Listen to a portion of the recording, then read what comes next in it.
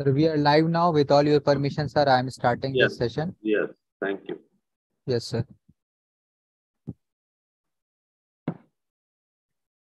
Good evening, everyone present here. I welcome all the participant doctors on today's session. Let's welcome today's speaker with great honor, none other than Professor Dr. Vitul K. Gupta, sir. Sir has done MBBS in MD in Medicine, FICP, FCSI, FSCP, FIACM, and Health and Human Rights Activist, honorary teaching faculty as AIMS Bhatinda, and consultant at Kishori Ram Hospital and Diabetes Care Center, Kishori Ram Road, Vasant Vihar, Bhatinda, Punjab. Today, sir is going to discuss on a topic, acute respiratory distress syndrome. Let me tell you overview of the topic. Acute respiratory distress syndrome, that is ARDS, is a severe and life-threatening lungs condition characterized by rapid onset of respiratory failure.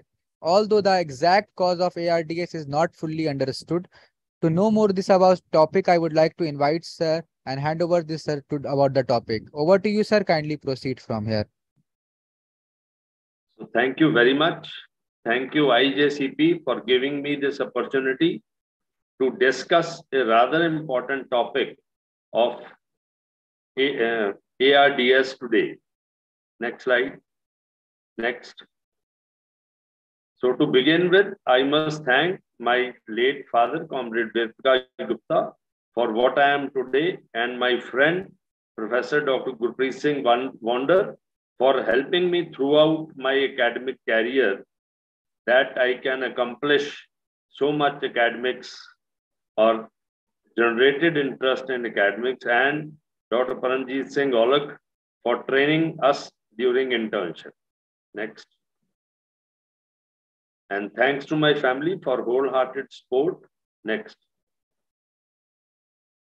So coming on to the topic, ARDS is a relatively common, disabling, lethal, or life-threatening form of acute respiratory failure characterized by inflammatory pulmonary edema resulting in severe hypoxemia, initially described by Ashback and colleagues in 1967.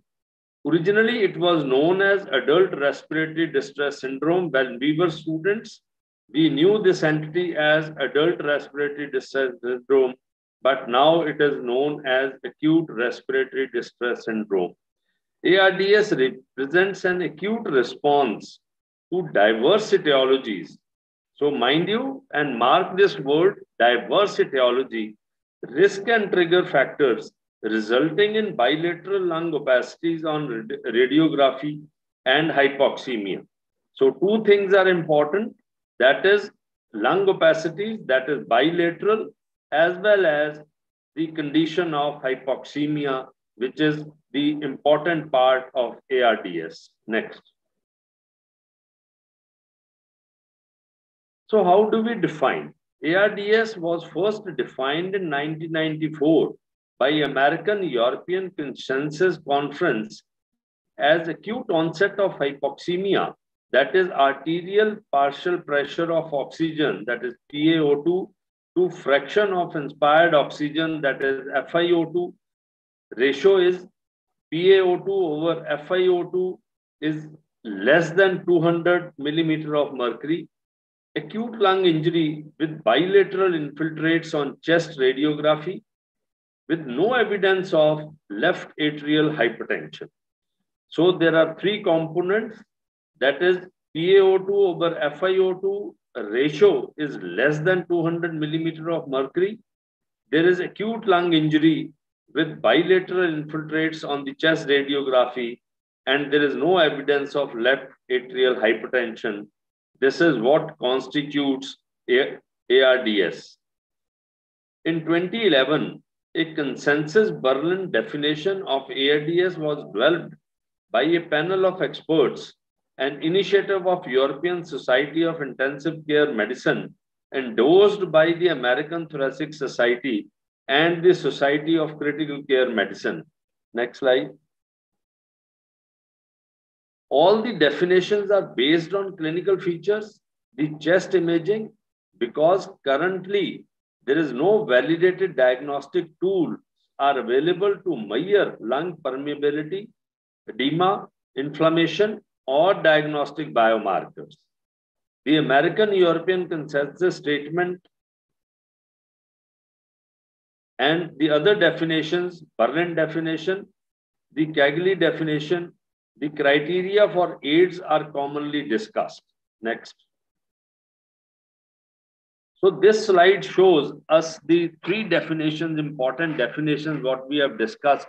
And more important is the Berlin criteria, which is followed by most of the people. That depends upon time, that is within 1 week of a known clinical insert or new or worsening respiratory symptoms. If we consider oxygenation, it is divided into mild, moderate, and severe. Mild it when the ratio is more than 200 millimeter of mercury, but less than 300 millimeter of mercury.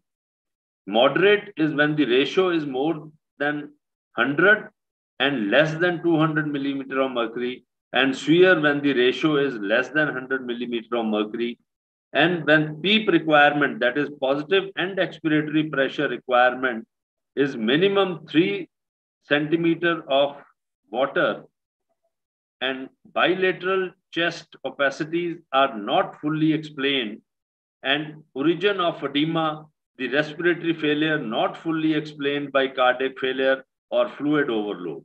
So these criteria constitute the Berlin criteria, which is more commonly used criteria to define ARDS. Next. So compared with AECC definition, the Berlin definition has better prediction for mortality with increased percentage of mortality associated with increasing stages of ARDS, that is mild, it is 27%, moderate, it is 32%, and severe, it is 45%, with confidence interval of 95% as far as mortality is concerned.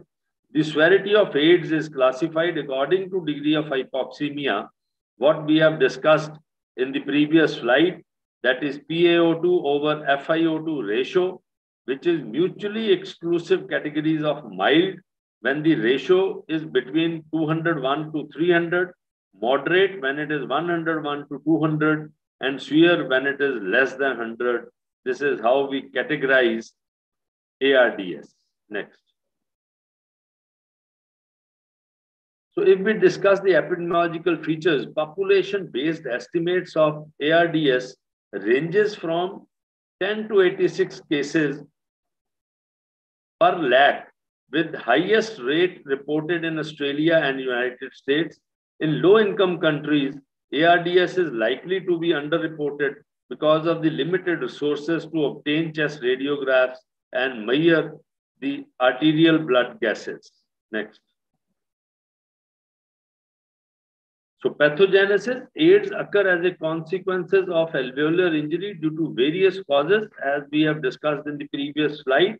So those various causes are producing the diffuse alveolar damage. There is release of pro-inflammatory cytokinins. There is recruitment of neutrophils to the lungs. There is release of toxic mediators and damage to the capillary endothelium and alveolar epithelium, leading to alveolar edema. So these are the pathogenetic compositions of ARDS. Next. So all these features, the pathogenic features, leads to impairment of gaseous exchange, decreased lung compliance, increased pulmonary arterial pressure. The injury response manifests in 3 phases. So if there is insult, there is 3 phases of injuries. That is exudative phase. It is acute phase lasting 1 to 6 days. Then there is proliferative phase, that is subacute phase lasting 7 to 14 days. And there is fibrotic phase, the chronic phase, which is initiated after 14 days. So these are the pathogenic responses manifesting in 3 stages: exudative phase, proliferative phase, and fibrotic phase. Next.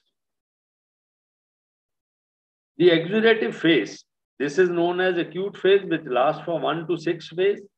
This phase represents the lungs' initial response to injury. which is characterized by innate immune cell-mediated damage to alveolar endothelium and epithelial barriers and accumulation of protein-rich edema fluid within the interstitium and alveolus. The resident alveolar macrophages secrete pro-inflammatory cytokinins, leading to neutrophil and monocyte or macrophage recruitment, as well as activation of alveolar epithelial cells and effector T cells to promote and sustain inflammation and tissue injury. The endothelial activation and microvascular injury also contributes to the barrier disruption in ARDS and are worsened by mechanical stretches leading to diffuse alveolar damage. So this is the characteristics of exudative phase, which lasts for 1 to 6 days. Next. Then comes proliferative phase. So this is subacute phase lasting from 7 to 14 days. This is a repair process initiated during proliferative phase is essential for host survival. It is characterized by resolution of pulmonary edema, attempts to repair by proliferation of type 2 alveolar cells, the squamous metaplasia, interstitial infiltration by myofibroblasts and early deposition of collagen. The provisional matrix restores the alveolar architecture and function, and there may also be infiltrates of fibroblasts and sub-evidence of collagen deposition. So basically, this phase is a repair phase. Next. So then comes the fibrotic or chronic phase, which starts after 14 days. So this is final or fibrotic phase does not occur in all the patients. So depending upon the progress or mortality, or there is resolution before the fibrotic phase can occur. Some patients progress to fibrotic phase characterized by obliteration of normal lung architecture, diffuse fibrosis, and cyst formation. There is resolution of acute neutrophilic infiltrates with more mononuclear cells and alveolar macrophages in the alveoli. In many patients, gradual resolution of edema and acute inflammation takes place without fibrosis. Next. So what are the risk factors for ARDS? ARDS is not a disease, but a clinical syndrome presenting with acute respiratory failure as a result of clearly determined pulmonary and non-pulmonary predisposing factors, but there is insufficient awareness about environmental and individual risk factors. Chronic alveolar abuse and active or passive cigarette smoking has been associated with an increased incidence of ARDS. The impact of environmental pollution on incidence of ARDS has not been established as such, and role of vitamin D deficiency as a risk factor is still debated. Next. So this table shows us the common risk factors for ARDS.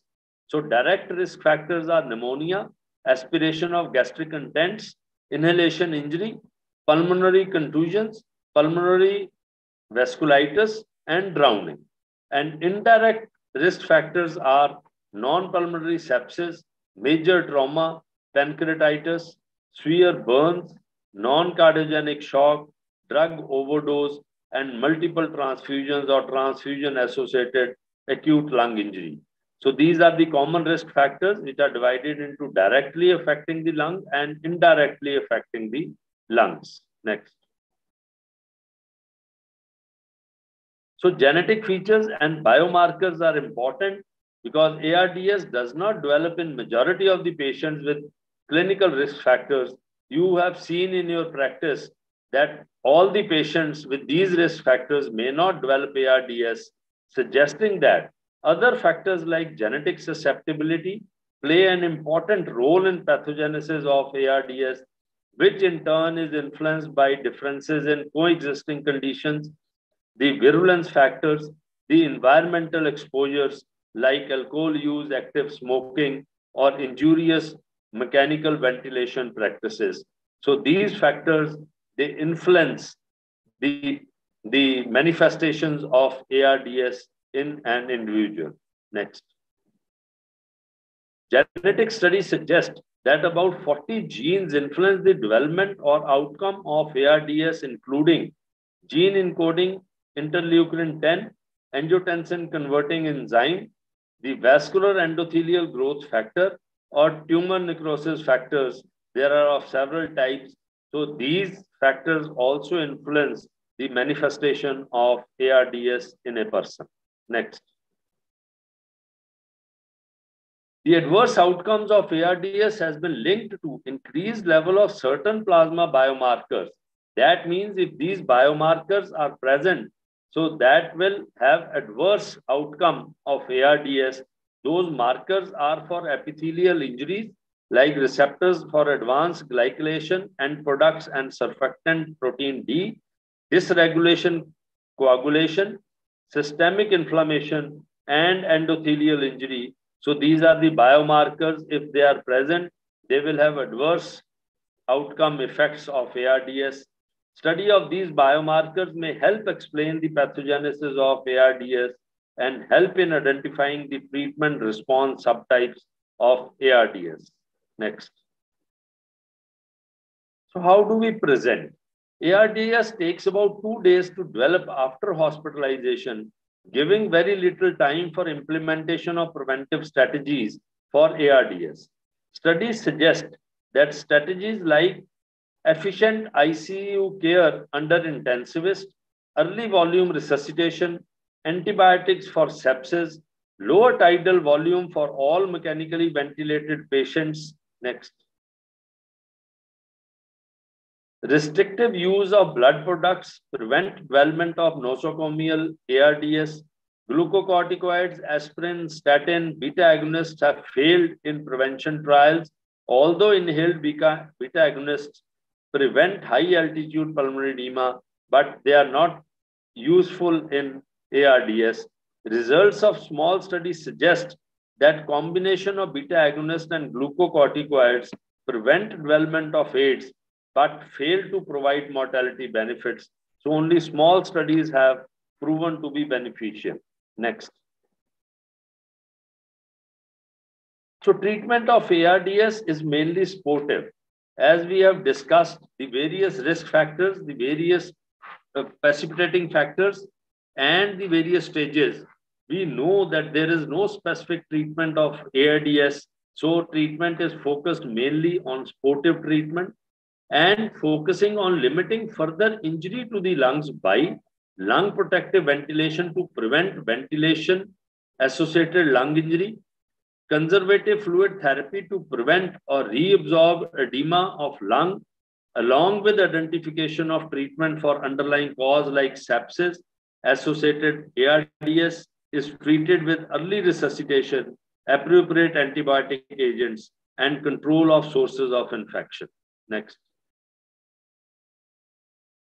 So to discuss one by one, what is lung protective ventilation? Invasive mechanical ventilation with lung protective strategy is the mainstay of ARDS treatment.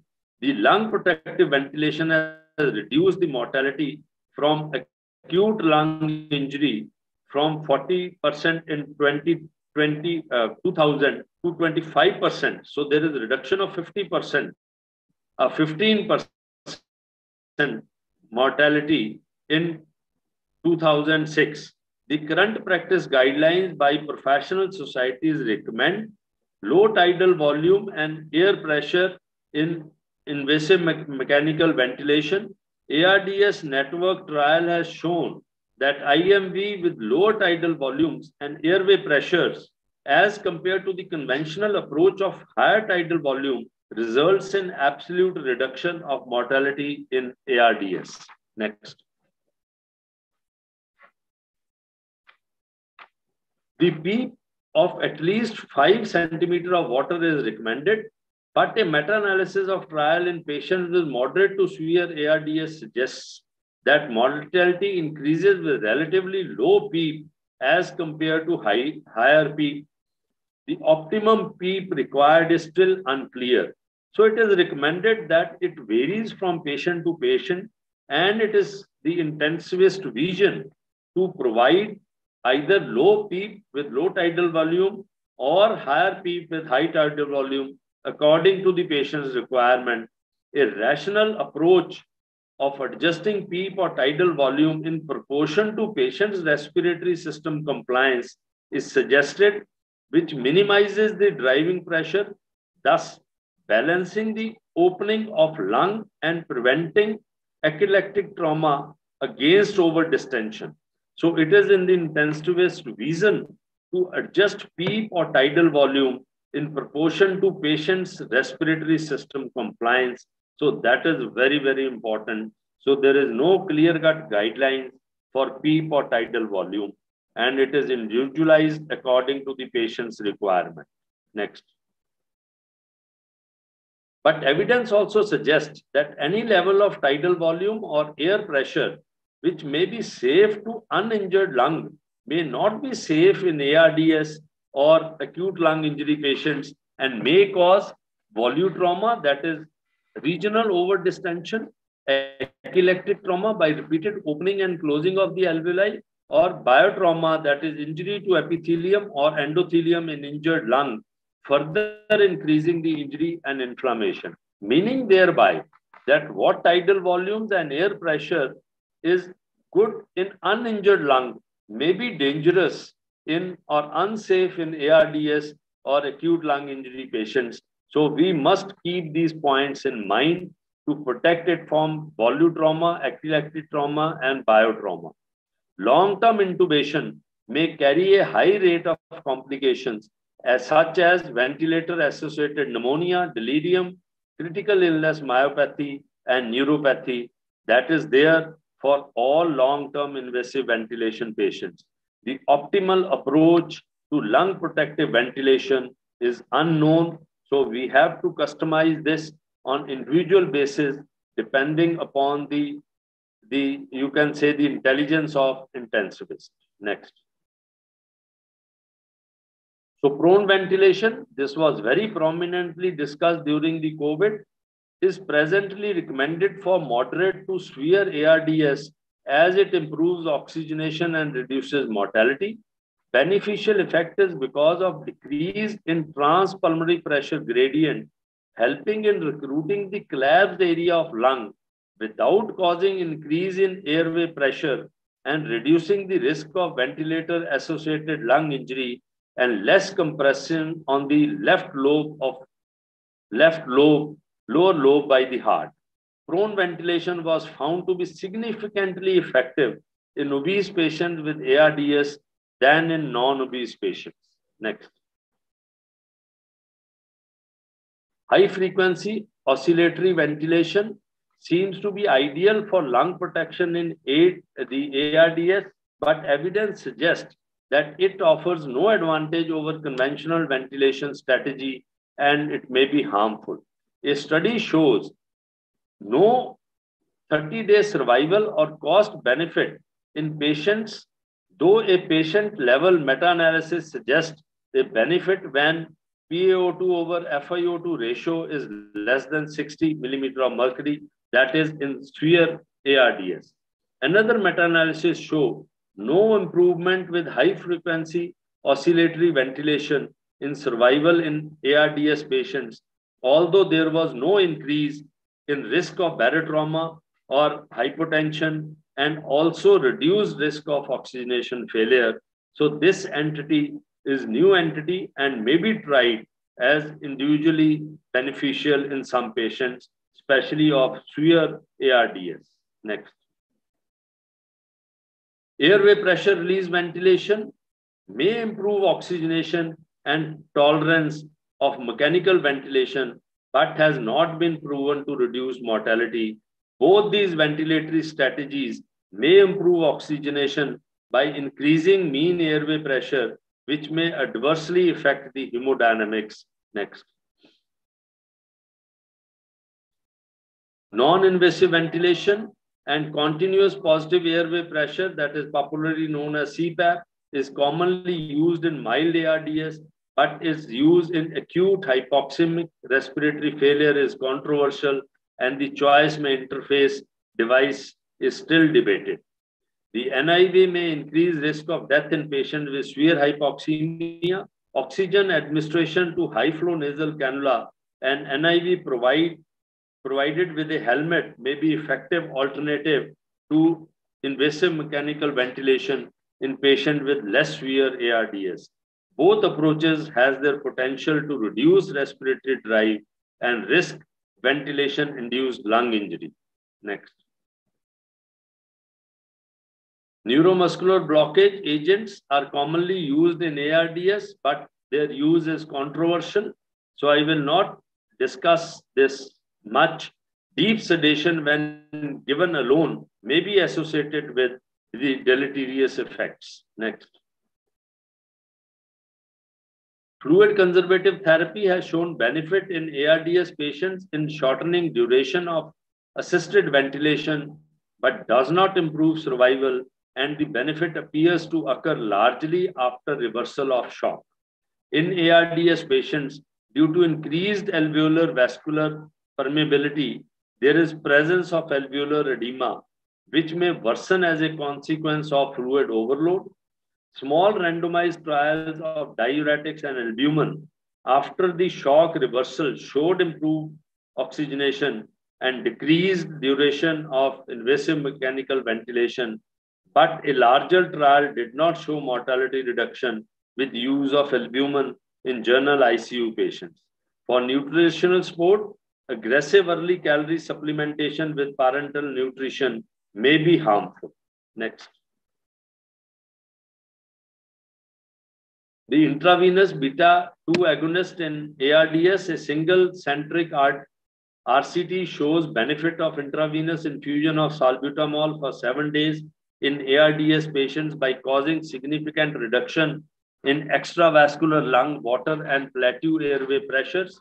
But a multicentric randomized controlled trial showed no benefit of intravenous salbutamol in ARDS patients and showed significant detrimental effects with an increased mortality. Next. Corticosteroids in ARDS, the role in ARDS patients is debated for decades. And mind you, most of the intensivists still use corticosteroids. ARDS is considered to be an acute lung inflammatory disease, as pulmonary and systemic inflammation plays an important role in pathogenesis and progression of ARDS. But corticosteroids with strong anti-inflammatory properties have not shown mortality benefits. A meta-analysis and review of 8 RCTs and 10 cohort studies concluded that corticosteroids may be harmful in some patients and should not be routinely used in ARDS. So that goes for almost all the treatment modalities we have discussed, that none has been proven beneficial over the others. So it is the patient's requirement. So this intensivist has to apply their mind and what is the precipitating cause, what is the risk factors, and accordingly choose the modality out of all the modalities we have discussed, including corticosteroid. So there should be no generalized treatment for any ARDS patient. Next. Consensus exists about initiation of glucocorticoids if needed before 14 days of ARDS, and in absence of large RCTs, a meta-analysis reinforced the role of prolonged low dose and slowly tapered glucocorticoids in management of ARDS. Another study suggested that glucocorticoids may improve oxygenation and airway pressure, and in patients with pneumonia may hasten the radiographic improvement, but may not be associated with consistent mortality benefits and are harmful if started 14 days or more after ARDS have been diagnosed. Next. Extracorporeal membrane oxygenation, popularly known as ECMO, may be indicated in patients with severe ARDS, that is the ratio less than 60 millimeter of mercury, with no improvement in oxygenation as observed after adequate lung protective and fluid restrictive therapy. One randomized trial suggested benefit of ECMO but failed to show if the benefit was because of ECMO or good specialized care, since all referred patients were not treated with ECMO. The intravenous delivery of mesenchymal stem cells is a novel therapy approach in early clinical development of AIDS. So this is an experimental therapy as such, which interact with injured tissue through the release of multiple soluble bioactive factors. Next. So to discuss the pharmacological therapy, a large number of pharmacological therapies listed have been evaluated in trials for treatment of acute lung injury or ARDS, but none of these agents have been proved to be effective, although some might be effective in patients with specific causes of lung injury. So we have to choose out of these agents according to the patient's requirement, the precipitating factors, the risk factors, and present state of ARDS. So those are glucocorticoids, surfactants, inhaled nitric oxide, antioxidants, protease inhibitors, neutrophilic elastase inhibition, anticoagulation, non-steroidal anti-inflammatory agents, statins, and albuterol. Unfortunately, no pharmacological therapy for AIDS have been shown to reduce either short-term or long-term mortality. Next. So to summarize the management of AIDS, first is maintenance of oxygen level through intubation, mechanical ventilation in most of the patients, non-invasive ventilation for mild ARDS, or to decrease intubation rates, that is helmet better than the facial mask for oxygenation. Anti-inflammatory agents, steroids, low dose methylprednisolone 1 milligram per kg per day helps to resolve ARDS. Fluid management to maintain central venous pressure of less than 4 millimeter of mercury or PaOP less than 8 millimeter of mercury to prevent pulmonary edema. Prone position or prone ventilation is quite effective. Decreased oxygen consumption by using antipyretics, light sedation, and analgesics. Increased oxygen delivery by inotropic to increase the filling pressure. Restricting transfusion and maintaining hemoglobin between 7 to 9 grams. Inhaled ventilation, that is nitric oxide, prostacyclin, the prostaglandins to improve the ventilation mismatch. Next. Supportive care is the mainstay that includes sedation and analgesia, neuromuscular blockade if severe ARDS, hemodynamic monitoring and maintenance via the central venous cannula, nutritional support, maintenance of blood glucose levels, the VAP prevention and treatment, that is ventilator-associated pneumonia prevention and treatment, DVT prophylaxis, gastrointestinal stress ulcer prophylaxis, and care of the bladder, bowel, and bag. So that constitutes the ICU care, in fact. Next.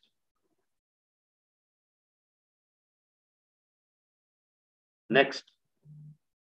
So coming on to the COVID-19 acute respiratory distress syndrome, that is ARDS related to COVID-19. ARDS as part of COVID-19 has different features and several questions remain unanswered. So if someone has COVID-19 ARDS, how does it compare and contrast with ARDS from other causes?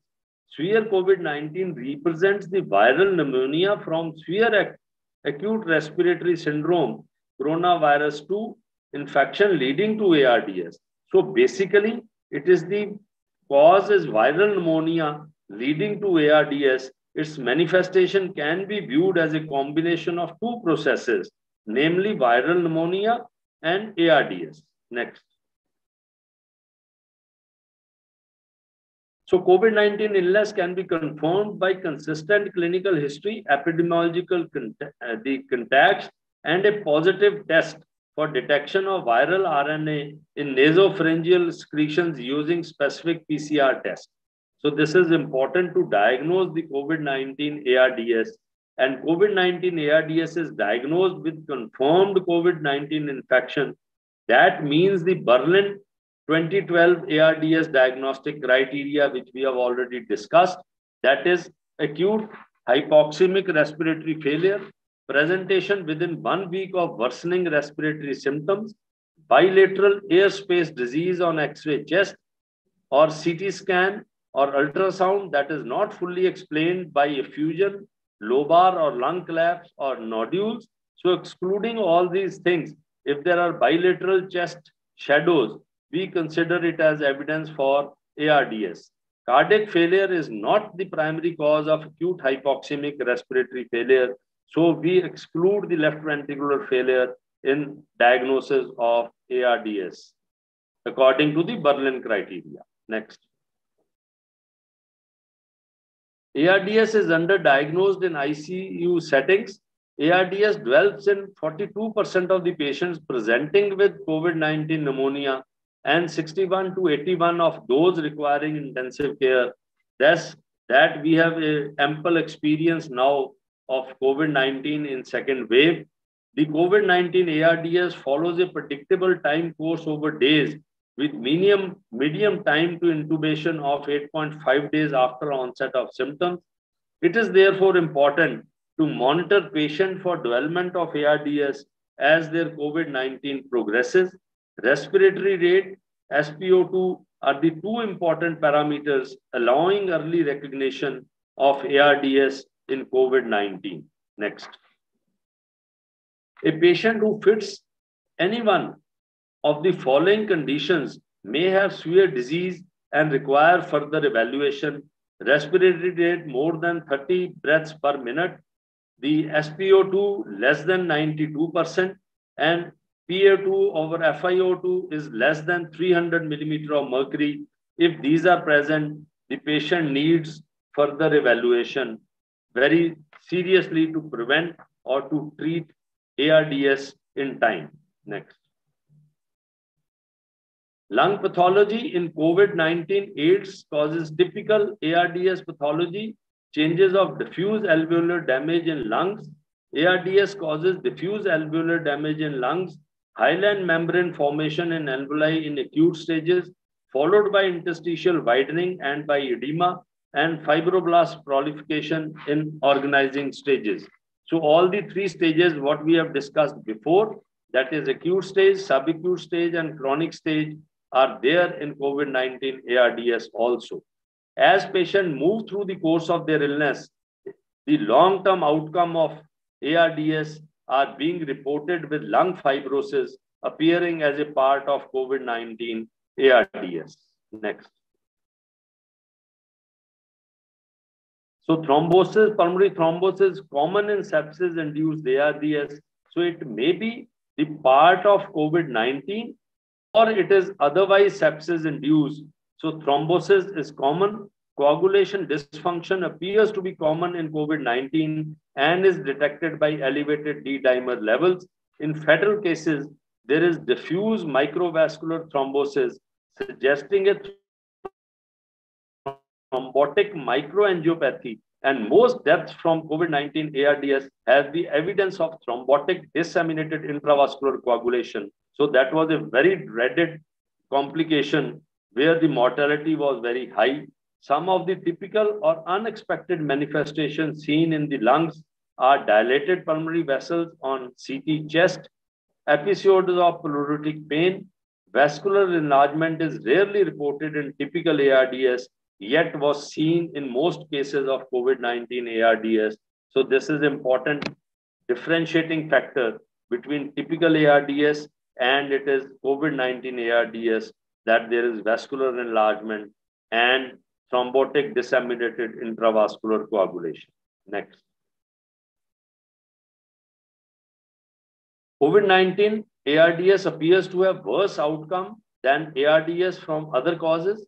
The intensive care unit and hospital mortality of typical ARDS are about 35% and 40% respectively. For COVID-19 ARDS, the mortality ranges between 26 to 61%.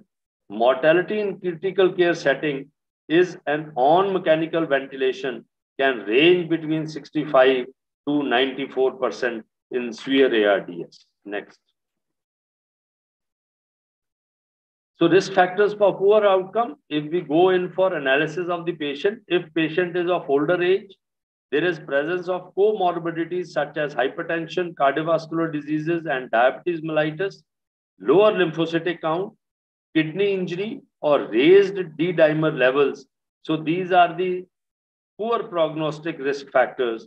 Death from COVID-19 ARDS is due to 53% respiratory failure with cardiac failure, that is in 33%, myocardial damage and circulatory failure in about 7%, and death from unknown cause is about 7%. So most of the patients of COVID-19 ARDS died from respiratory failure as well as from respiratory failure with cardiac cause that constitutes about 80% of all deaths in COVID-19 ARDS. Next. So the radiology in ARDS is distinctive, yet COVID-19 pneumonia appears to have unique features. So co-occurrence of viral pneumonia and ARDS allows radiologists to fairly specific in diagnosis of COVID-19 pneumonia. So that is why to start with COVID-19, the people were not getting the PCR test done, but they were getting CT scan done to diagnose COVID-19. The most discriminating feature of COVID-19 pneumonia in China as compared to viral pneumonia in the United States includes peripheral distribution of opacification, frosted glass opacity, this was typical, vascular thickening or enlargement, and these imaging features appears to be typical for COVID-19 pneumonia as compared to the other radiological features of ARDS. Next. As COVID-19 lung disease progresses, lesions are more likely to be bilateral, lower lung predominant, and they are multifocal. Often have the appearance of rounded opacities termed as COVID balls. With development of ARDS, extent of lung involvement increases with consolidative phase components. Opacities resolve with recovery from COVID-19. With ARDS, the lesions increase in their extent and density to evolve into fibrotic bands in long COVID syndrome. Next. So strategy for breathing support is very important in treating COVID-19 ARDS as with typical ARDS. So the breathing support remains the same, but the key elements we are going to stress again that use oxygen by nasal cannula to achieve SpO2 more than 92%. Use high flow nasal cannula is controversial and highly dependent upon treatment location. Avoid non-invasive ventilation. Prone ventilation appears to be beneficial, and consider extracorporeal membrane oxygenation for rescue. So these are the key elements while treating COVID-19 ARDS. Next. So to conclude, my dear friends, ARDS is a relatively common, disabling, and lethal or life-threatening form of acute respiratory failure characterized by inflammatory pulmonary edema resulting in severe hypoxemia. ARDS occurs as a consequence of an alveolar injury due to various pulmonary or non-pulmonary predisposing factors producing diffuse alveolar damage to ultimately all the causes, that is pulmonary or non-pulmonary, cause diffuse alveolar damage and severe hypoxemia, which are the hallmark of ARDS. ARDS does not develop in majority of the patient with clinical risk factors, suggesting that other factors like genetic susceptibility play an important role in pathogenesis of ARDS, which in turn is influenced by differences in coexisting conditions. Next.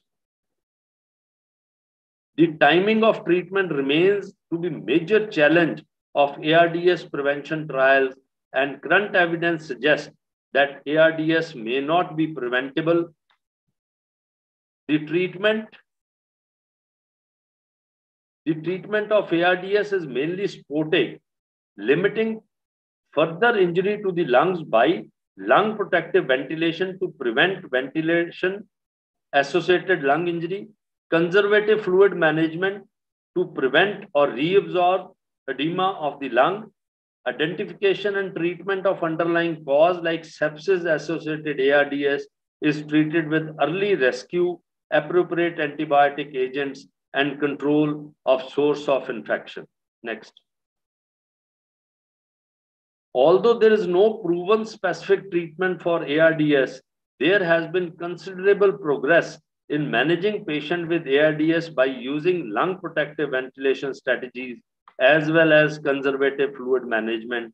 Future direction of research should focus on identification of mechanisms of susceptibility, primary prevention, and early treatment, as well as on target pharmacological therapies for this devastating condition, including ARDS associated with COVID-19, which again form a deadly combination of COVID-19 presenting as ARDS.